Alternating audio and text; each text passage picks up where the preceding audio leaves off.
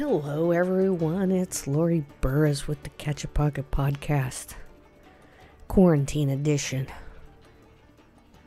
Tonight, episode 21, we have Cody Moore. Cody Moore is a 20-something singer-songwriter who also does body piercing. He's very interesting. You're going to love him. Stick around. Got a couple of his tunes on here. It's well worth your time. I appreciate your time. If you have time, since I'm talking about time, if you have any time, why don't you like or follow or tweet or share or whatever the hell it is that we're doing anymore, the Catch a Pocket Podcast, because it makes me feel good. That's the only reason. Just because it makes me feel good. Because I'm not asking for your money. If you want to donate money, if you have money, if anyone has money, donate to Cody Moore or any other local body piercer, singer, songwriter, hairdresser that isn't getting any money right now because they can't do their job.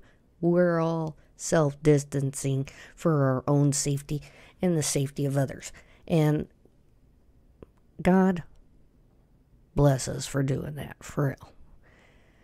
So I can't give any more credit than credit is due to our Governor, Laura Kelly. And I don't even care, you guys. This isn't political. This is, thank God we have someone with sense running this state. So, without further ado, and without pissing anyone else off today, maybe, possibly, that's probably a lie, I present to you Mr. Cody Moore. Enjoy.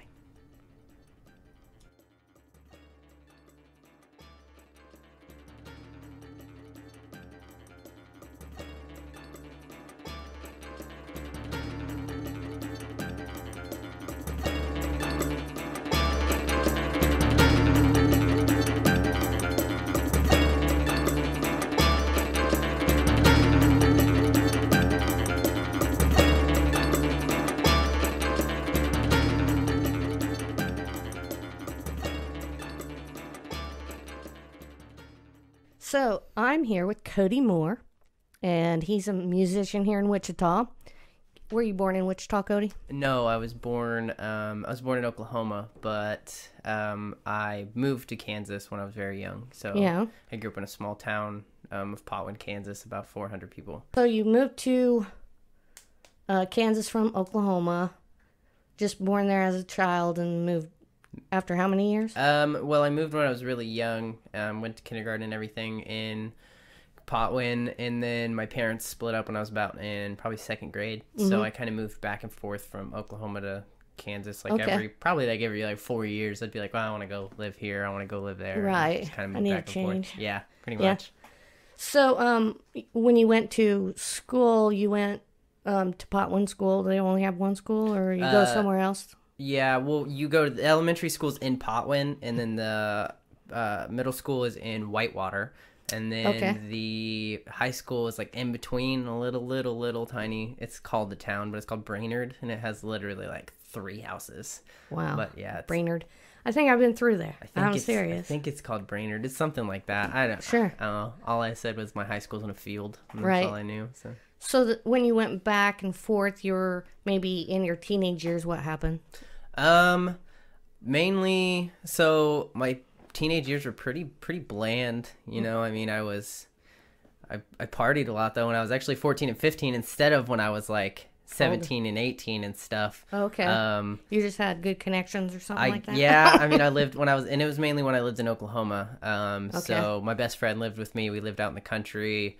So I was, out there partying all the time. Right. When my mom wouldn't know about it, I would just go party and when she was working or something like that. And then I moved back to Kansas about the age of 15, almost 16, and I ended up moving out when I was 16 at my dad's house and lived with my friend.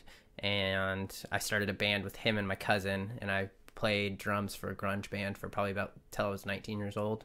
Okay, and is that where you started music? Yeah, I started music a little before that, just like practicing, just like messing around, little garage stuff, Right. like with my drums. And I didn't really pick up guitar and play guitar. Like I played it, but it wasn't ever serious. It was kind of just I tinkered with it every now and then. Sure. And so you played drums first? Yep. As your first instrument? Mm-hmm. And in a grunge band. And what was the name of the grunge band? The Folded Plains. Folded Plains, and they were here in Wichita? Yes, we played a lot of shows in Wichita. We played a lot at the Lizard Lounge and stuff like that. And you were young. You were underage? I was like 16 and stuff. So if you're underage and you go play a bar, as soon as you're done playing, you have to leave. Okay. You have to leave the bar.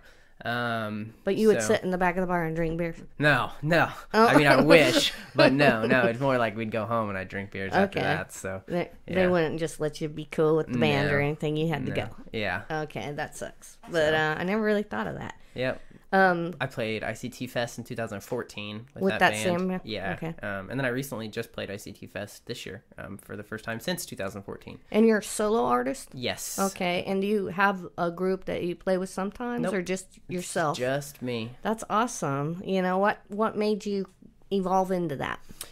So in 2018, I made a band called The Violet Ray. Okay. And I played guitar. And I sang, which it's kind of a lot of the same songs that I have, and I'm very blues influenced and stuff like that. So the Violet Ray was more like we took blues, but I had solos, so my solos would be more grungy instead of being more bluesy, and so that was going great. And then my drummer ended up quitting, so I took a little bit of a break till probably October or November of last year, and then I decided, okay, I'm just going to do it myself. So, and then I don't want to rely on anybody, so I just kind of picked up my own stuff and went with it. Okay, that's really cool.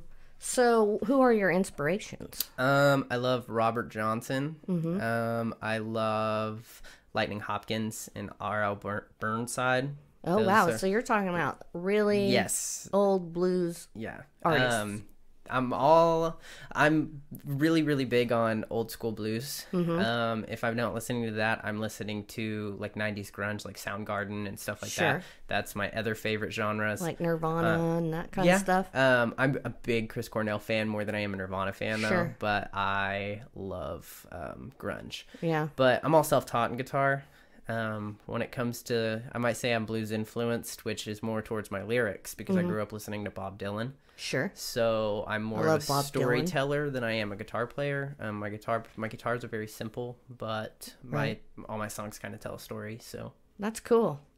So your influences, Bob Dylan, old blues, you're really into. Is that what you started with, or it was the grunge that kind of got you into the music, and then you found the blues?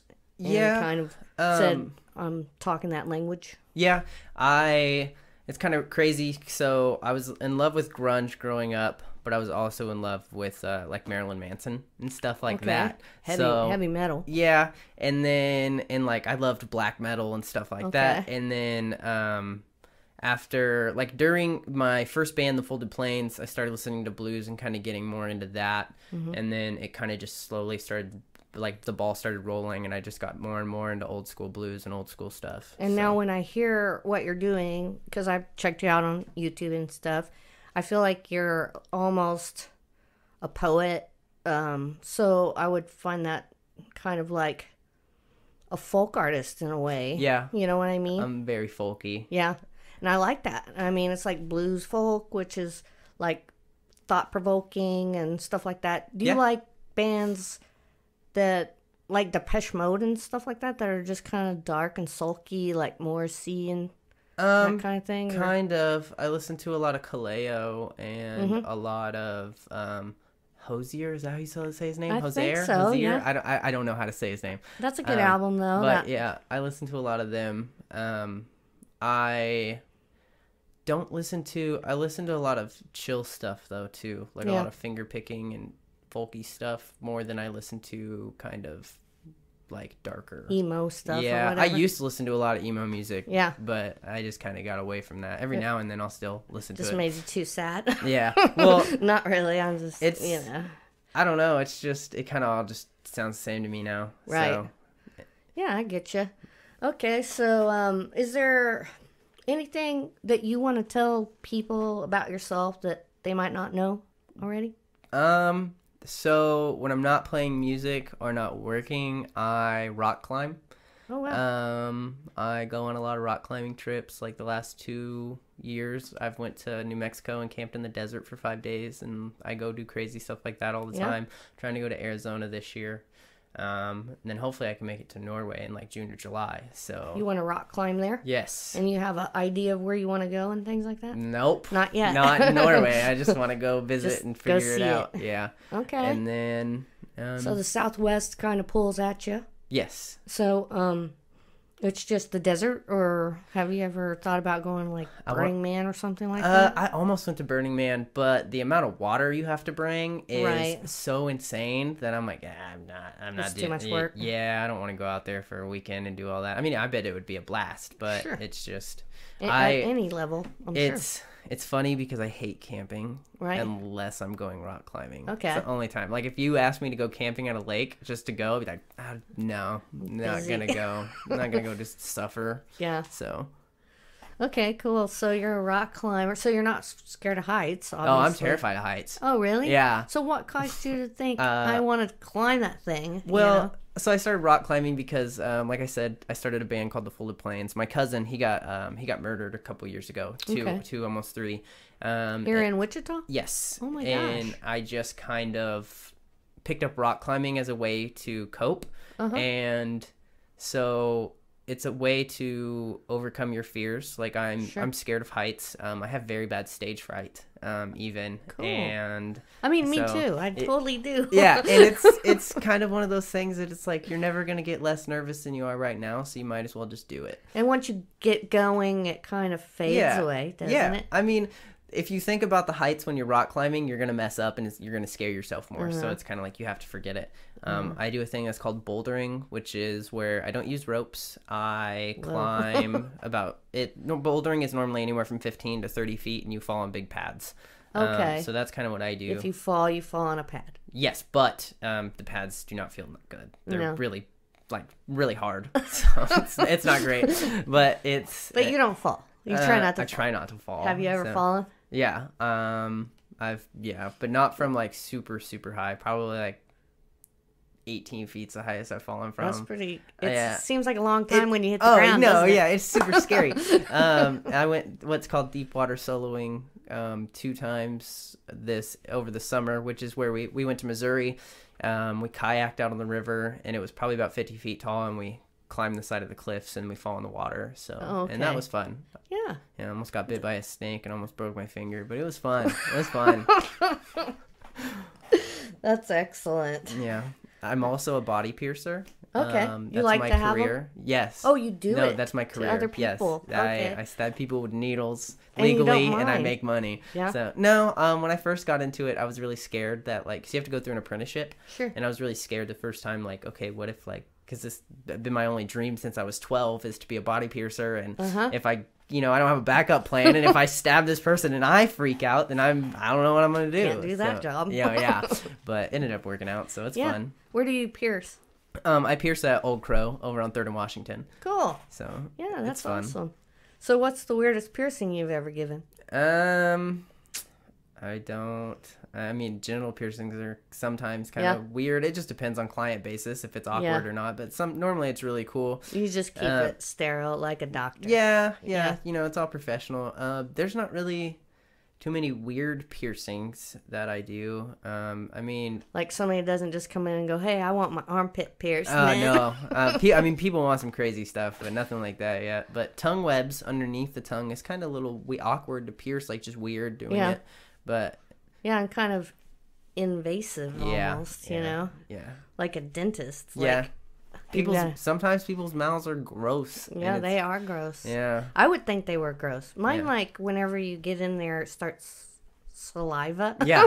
There's a lot of saliva, saliva I have away. to deal with, like when I do tongue piercings and stuff. Definitely. I can only imagine. Brush your teeth if you're going to come get a mouth piercing. And everything, shower. the whole thing. Just any kind Belly buttons are weird because they stink. A lot of people come in to get their belly buttons pierced, and they don't just clean it up. Oh, I mean, they think they clean it, but I mean, they'll leave, and for like 30 minutes after they're gone, I'm just like still smelling it, and I'm like, oh man, come on, yeah, it's crazy. I never even thought of that. Yep. That's like because you don't smell your own belly button. You don't. But if you're in there, I guess you would definitely smell it. Yeah. Anyway, that's a thought. So, what is your newest influence right now that you're working? Are you working on? Like, you have an album out. I saw you launched an album. Yes, on August 2nd, I launched this it. August 2nd. Oh wow! So that's fairly new. And the name of it is called. It's called Slow Aside. Slow Aside. Yeah. So why do you call it that? So the album is all. If you listen to it, it's heavily influenced on my personal life. The Backyard Bird song is about my cousin. I like that song a lot.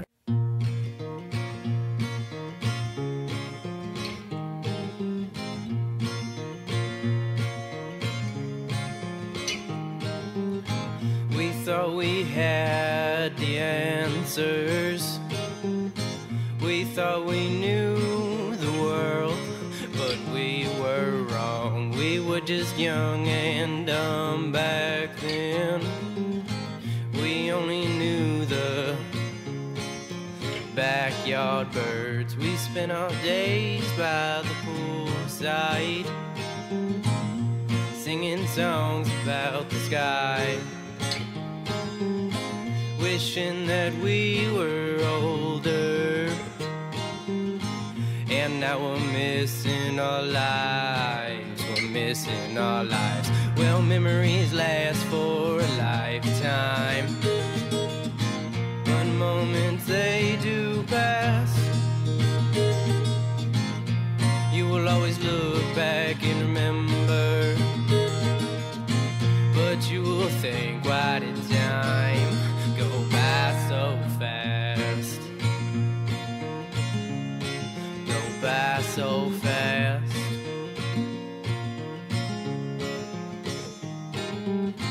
You ask your God why he does this to us, why he makes us grow older. Is it to watch our friends die, or be his so-called soldiers? So put your death suit on, boy, 'cause you're up next. Don't forget the times we had when we were living our best life, hanging out next to the poolside.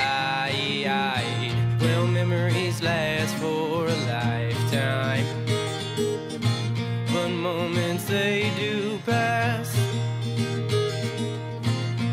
You will always look back and remember, but you will think, why did time go by so fast? Go by so fast.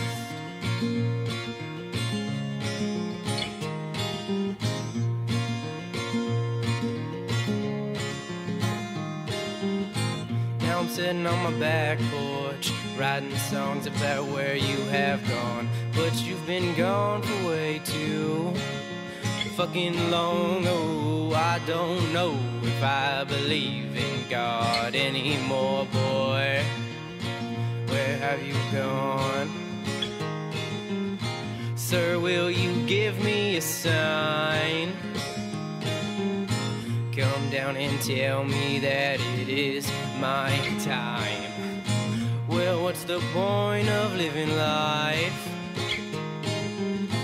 if in the end we all are supposed to die? Well, memories last for a lifetime, but moments they do pass. You will always look back and remember, but you will think, why did time go by so fast? You will always look back and remember, but you will think, why did time go by so fast? Go fast, so fast.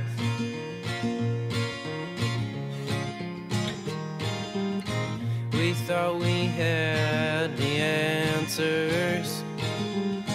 We thought we knew the world, but we were wrong. We were just young and dumb back then.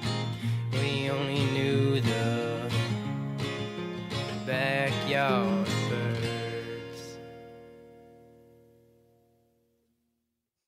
And then a lot of it is all about, it's a lot about my drinking, which, like I said, I'm 2 months sober. Congratulations. It wasn't, I just kind of decided to quit because I wanted to focus more on music, but it's, a lot of the songs are, okay, I talk about selling your soul to the devil a lot, and then it becoming a mistake because a lot of people are like, okay, like, you know, people think I would do anything to be able to do this, but then, like, if you think about it, you got to give something to get something, right? And you end up being like, well, I shouldn't have done that.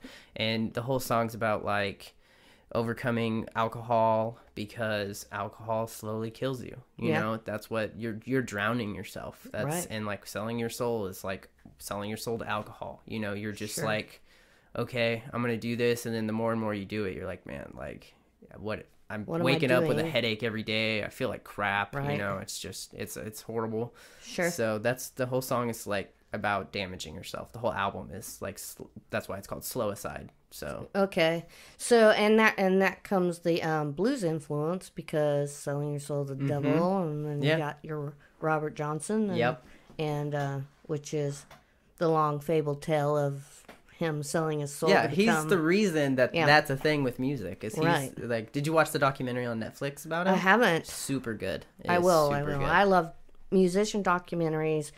I usually do like those. I'm doing that country music thing right now on KPTS. Yeah. It's the history.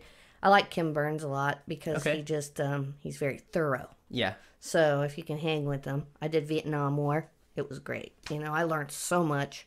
Didn't know about it.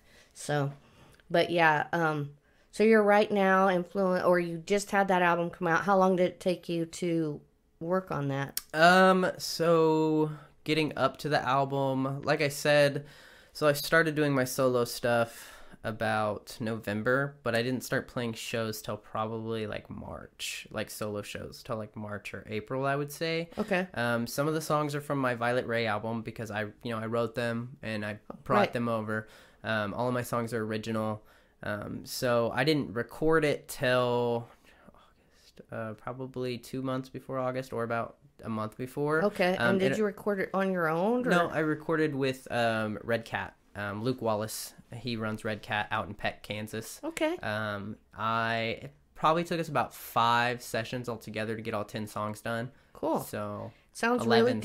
Songs, you sent them to me, so I'm gonna put a few of them on this podcast. Backyard Birds. Yeah. That is. Do you have a bass player playing on that? No, it's just all me. You did it by Everything yourself? In the album is literally just me. I don't have any accompaniments or nothing. It's just my guitar and me. That is, I bet that's my favorite song. A lot. That's a lot of people love that song. I like it too. Also, the what was it? Blackwater. Yeah, I thought that was really good too. So those are my standouts on that album. Yeah, you did a great job. And so I can't wait to hear where you're going in the future. Do you have thoughts on that? So I'm working with the new guitar tuning to be able to kind of play more traditional style blues. Honestly, I'm probably about 7 songs out of 10 songs done with my new album. Like, really? I'm just like trying to figure it out. And I'm not saying as soon as I get 10, I'm gonna go record. Right. But I'm honestly like just thinking about when my next album is. As soon as I put out my first one, I was like, okay, now I got to work on and figure out my songs for my next one. Right. And did you have trouble when you were putting it out? Something I always think is I always want to make it more perfect, and then I'm just working on it forever, and I don't just let it go and put it out there. I'm very easygoing. Yeah. I probably should be more like that, like more like nitpicky. But when I worked with Luke, to me it was just perfect. I was like, okay, this is awesome. You know, he let me have input. He put input in. I didn't really. The whole point of the album to me was supposed to be kind of clean cut. Like, this is what I would be like live. This is me. You know, I'm not trying to. You're telling this story. Yeah, I'm not trying to put any extra stuff in there so people. And then when people come see me live, be like, oh, well, where's that cool little solo, or where's that? Like, I'm trying to just be like, okay, this like, is this what is it face is. first who I am. Like, cool. Yeah. I like it. I think so. You have your next album already going, and you have things in mind. When you're doing that, what are you trying to tell a story throughout the album, or are you kind of taking one thing and it's kind of a mismatch of things? You know? Yeah, just a mix match. On all of my songs, even with my first album, all of my songs all just tell their own story. Okay. So none of them are linked, none of them are connected. Cool. They're just all their own little thing. Yeah. So okay. If I tried to write like 10 songs that just continued a story, I would probably go crazy. So I write it would be too much. All of my songs take me about 15 minutes to write. Really? So I don't force it. If it takes me over like 20 minutes even, I just kind of just trash it. I'm like, okay, I don't want to force it. So right. Do you ever come back to it later? Every now and then, like I have a bunch of random lyrics written down, and if I need help, I'll like look through my lyrics and be like, okay, well, this is what I'm gonna write about. This kind of fits in there, or this kind of goes with the theme. That's cool. Do you have one that you want to sing tonight? I can, yeah. Yeah. Like one of your newer ones? Yeah. I mean, if you want me to sing a newer one, I totally can. Sure, and that way they can hear your album. I'll post how to get it, and then maybe what's coming up in the future. Yeah. Okay, that's cool. Let's do it then. This is one of my newer songs, written in open G tuning, which is more traditional blues. It's called Fact. Okay. So. All right, here's Fact.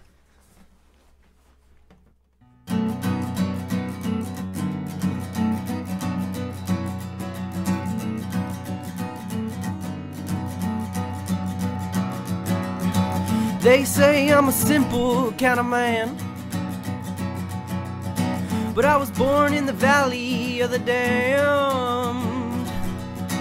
So just lend me your ears,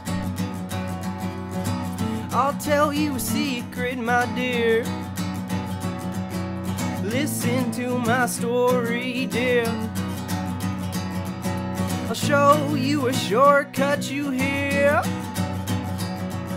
Sell your soul, but to get it back, trick the man with the bottle of Jack. I'll teach you how to win, and that's a fact.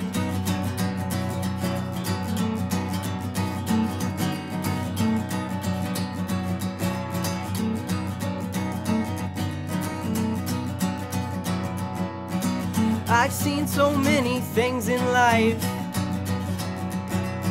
for people dying to trying to find the light. Every time I turn around, people cursing the man uptown, but the devil, he's alive at night. So listen to my story, dear. Show you a shortcut you hear. To sell your soul, but to get it back, trick the man with the bottle of Jack. I'll teach you how to win, and that's a fact. Sell your soul, but to get it back, trick the man with the bottle of Jack. I'll teach you how to win, and that's a fact.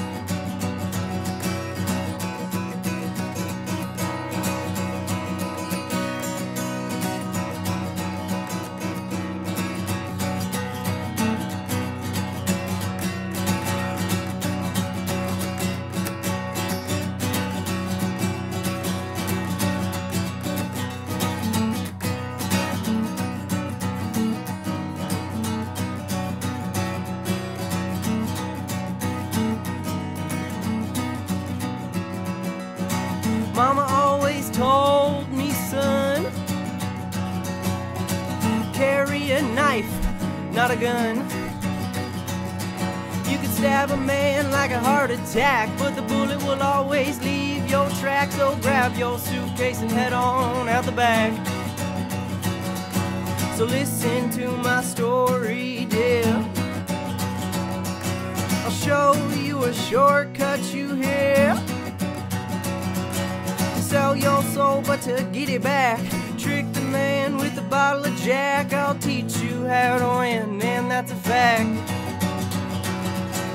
sell your soul, but to get it back, trick the man with the bottle of Jack. I'll teach you how to win, and that's a teach you how to win, and that's a teach you how to win, and that's a fact.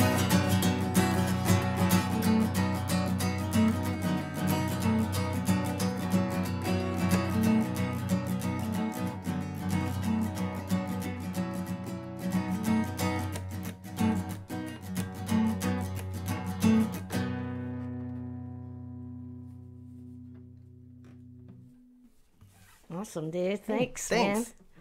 That's a really good song. What was the name of that again? Fact. Fact. Yep. All right. So it was the first song I wrote in open G tuning, so. It sounds really good. You can hear that blues influence totally. I'm trying, so. Yeah, you're doing really well. And I love your new guitar. Hey, thank you. Yeah, congratulations.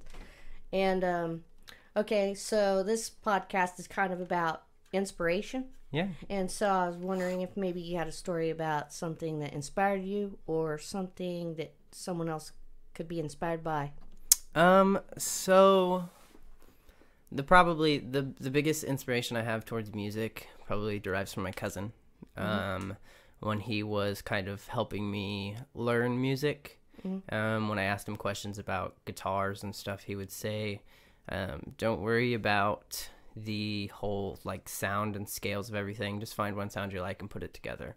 So like we grew up playing music together and everything was great, you know. Backyard Birds, that song is about, because me and him would sit on the back porch, smoke cigarettes, drink beer, and write songs. That's all we would do every single night. After I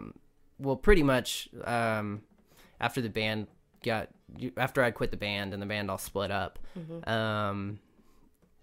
years went on, and you know we talked every single day. You know, I talked to him pretty much every single day, and then probably like 3 days or something before Christmas, I got a call about him getting murdered.